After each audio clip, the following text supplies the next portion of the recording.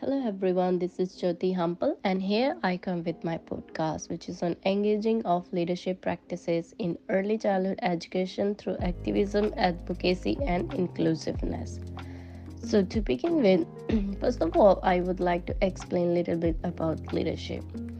Leadership is the process of achieving goal by maximizing others' effort and social influence.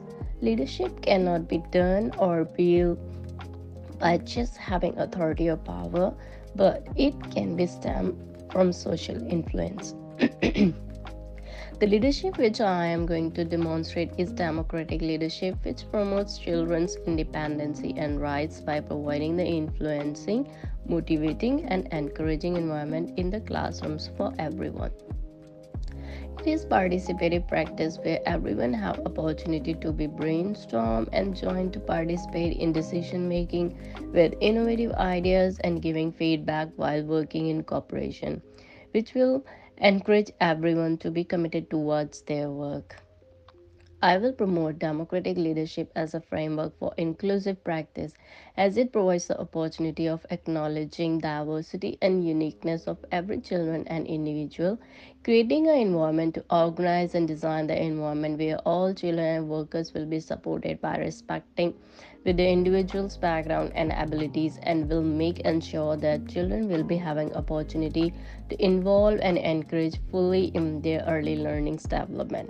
Such as we are living in a diverse country which is Australia, and people in this country are from different culture carrying different languages, and for this a setting will be done through activities and spaces providing the way which will help in learning and develop the children's main language along with their mother language. Also, I will make sure that every child different abilities will be recognized and respected by providing them opportunity in their learnings by organizing and supporting children by educators for set up the area where they need to be supported and developed. For example, organizing a special educator for the children with behavioral issues and developmental delays. In the democratic leadership, activism and advocacy are the key concept practices focusing in intentional leadership to influence outcomes as the best interests of children, educators, and families. A professional and ethical responsibilities need to be adopted in order to encourage and promote the rights of children and social justice.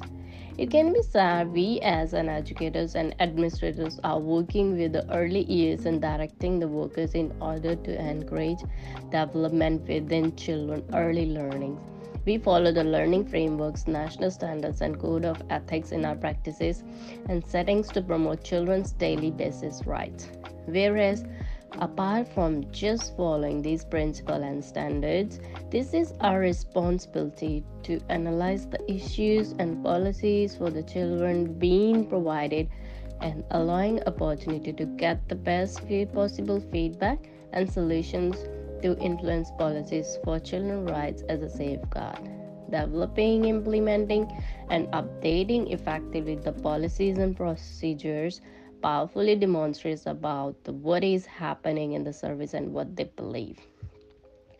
Activism and advocacy is a leadership practice which is mostly guiding to take actions against social issues. These actions can be taken in simple form like consultation with parents regarding the issue or having conversation within the community. According to me, in a leadership role, I would like to focus maintaining positive environment in workplace and build up a good workplace relationships. I will keep in mind to frame democratic leadership and QF quality and NQS areas by working and supporting with my team members instead of having attitude to just control and give order to them. Overall, I want to see myself in the role of leader following the practice of bees, hive, and bees.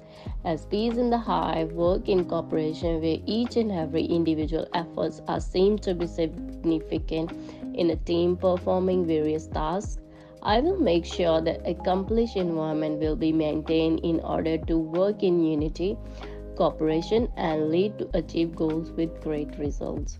A good leader is who appreciates the people with their abilities and ideas coming from the different ages and different backgrounds. I would like to practice this kind of leadership which will be respectful for and with others. So that was all about my understandings. Thank you.